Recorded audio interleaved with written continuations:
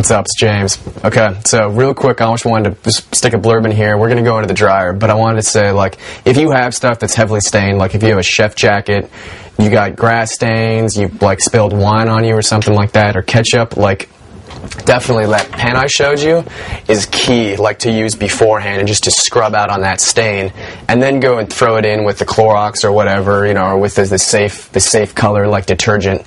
And when it comes out and you're ready to dry it, look at it and see if the stain is gone. And if the stain's not gone, repeat the process a few times until you get the desired results, as it were. But we're going to move into the dryer over here, break this one down for you. Luckily with the dryer, there's only 2 knobs and 1 button, and there's not like all this crap that's on the washer. But alright, so we've got the temperature one over here. It's just low heat or high heat, just depending on, you know, how you want to do it. I leave mine on high heat all the time. I've never used low heat before. I don't know what would happen if I used the low heat, but my guess is that it would dry the clothes at a lower heat.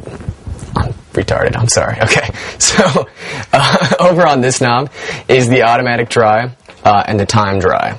The automatic dry is just basically like the washing machine's gonna, and the settings are more dry, normal, less dry, cool down, and off for the automatic dry.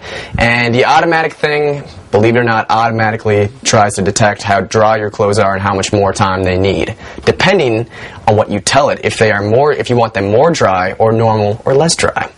The time dry is nice because it's going to go for like 100 minutes, 90 minutes, 80 minutes, 70 minutes, etc. So the time dry is kind of nice because if you just need to dry something really quick, or if you want it just to go for a certain amount of time, you can put it on that. So anyway, we got our high heat, the time dry, and then the button to start it. So that is the dryer.